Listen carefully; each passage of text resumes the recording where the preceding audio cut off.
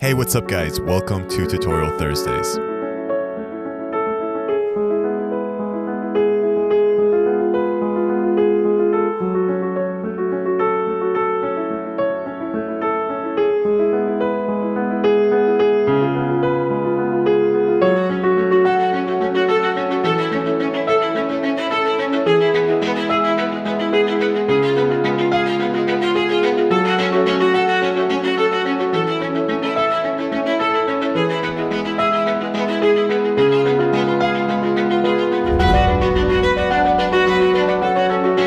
Welcome to another episode. This one's pretty special because I'm actually going to share a part of filmmaking, a part of the freelance side of filmmaking that I think can be really powerful for up-and-coming filmmakers, for established filmmakers, for really anyone, because it can be a playing ground to be creative and to express yourself in different ways.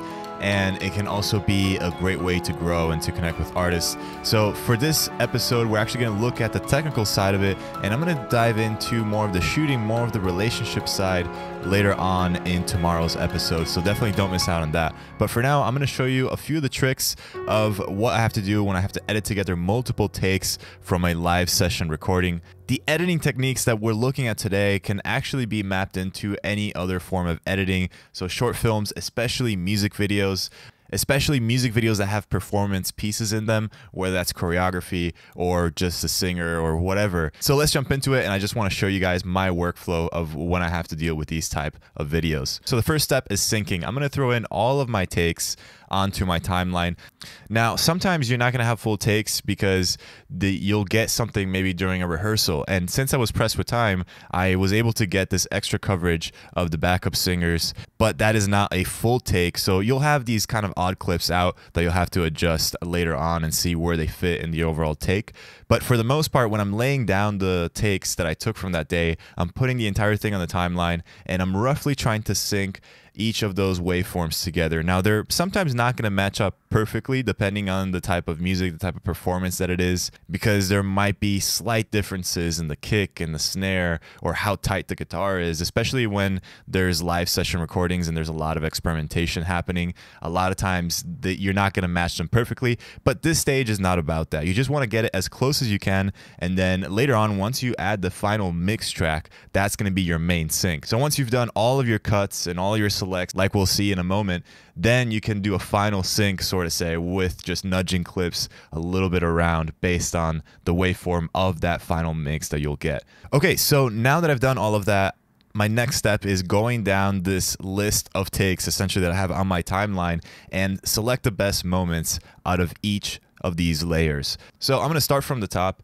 I'm going to just let it play and see if anything catches my eye. So some of the things that I'm looking for are the camera angle, the performance of what I'm mainly focusing on, and also if it is actually in focus on the camera. So these are all things that I'm kind of looking out for. And for example, here I see that the camera has a nice move, but it kind of goes out of focus. So I'm not going to use anything else beyond this point. So that's going to be my first cut, and I'm just going to keep moving and keep selecting moments that I think are nice in all of that take. And this is very generic. This is very broad strokes, kind of making selections, because I'm not making an edit yet. I just want to see how much good material, how much of the best of what I shot do I actually have to intercut and to play with.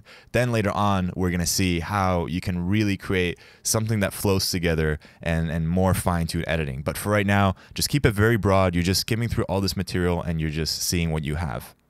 As I'm going through each of these sections, I'm actually labeling the good stuff with another color, and I'm just keeping whatever I don't need in the default bluish color that these layers have. So this one's a good take, so I'm going to just hit Control-click and right-click it if you're on a PC, and I'm just going to go under Label.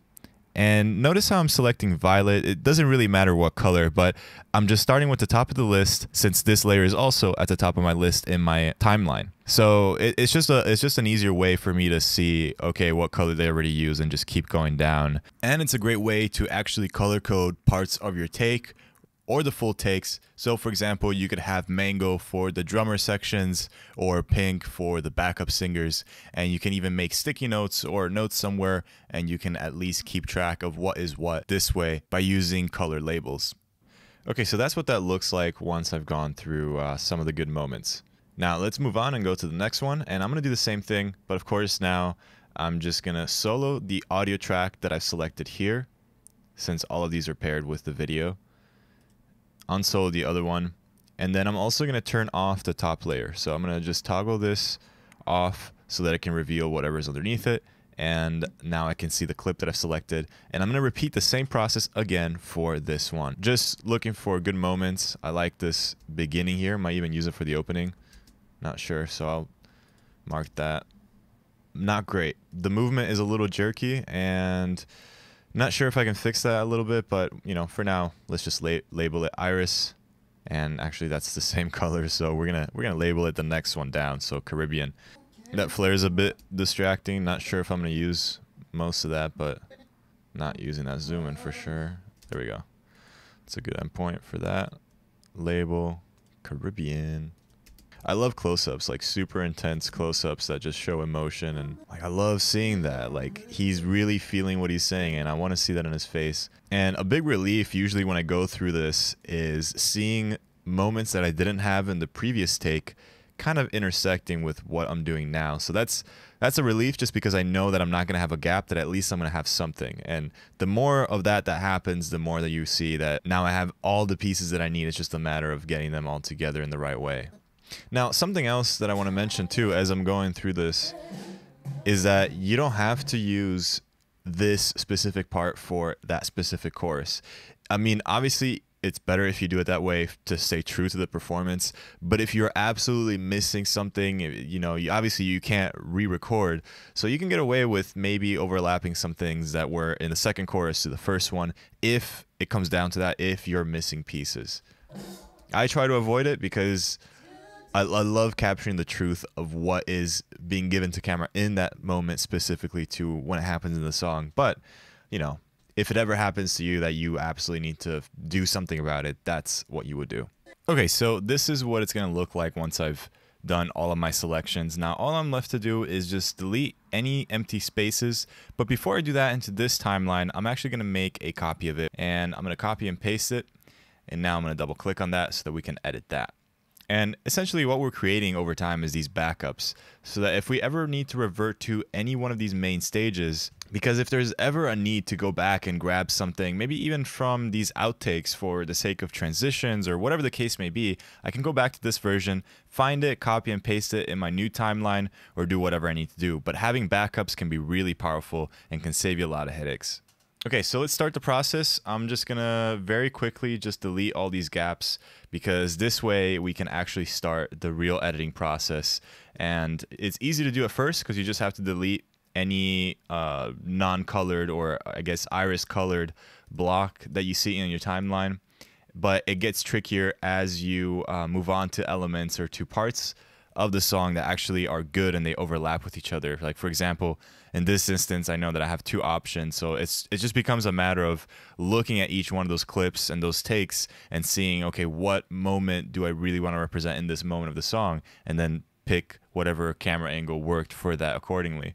Okay, so now since I'm going into more detailed editing, I want to make sure I'm doing things right with the actual track that we're going to be using the final mix. So I'm going to drop in the main audio file of the actual recording from the studio so that I can now sync all of my takes to that main audio track. I know that I'm starting my video with this shot, this opening sequence here. So I'm going to look at whatever waveform or audio track corresponds to this clip or this take, and I'm going to solo that layer. And then I'm also going to solo the track that I just brought in, which is the overall final mix. This way, for this section alone, I'm just going to make sure that everything is in sync.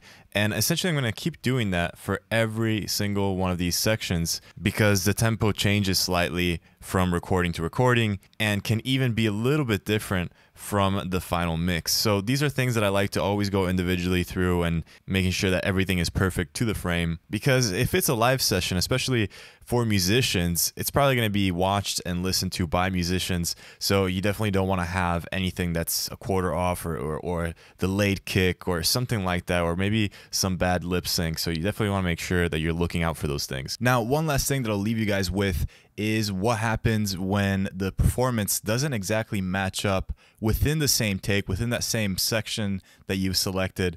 It doesn't match up with the final mix. So in my case here, you can see that it's very obvious that the strumming is a little bit off. So if you're trying to stay on the stake because you like the camera move or you don't have much other coverage, so you can't hide this with a cut, the only solution you have is time remapping the clip. So essentially what I'm going to do is I'm going to speed up and slow down very slightly, maybe by 5 or 6%, those portions of this section to match up with the correct beat of the main track. And we've seen this before, so all you have to do is expand the video that you want to time remap and then right click on the effects icon on the left corner of it. And then from there, you're going to go under speed, time remapping. And now you can add keyframes by clicking on this line and adjust timing. All right, guys, so there's honestly a lot more that we can go into as far as editing live sessions and the whole world of capturing performances. So I'm definitely going to probably break down other aspects of this in the future videos. If there's anything specific that you want me to highlight or talk about, let me know in the comments section below.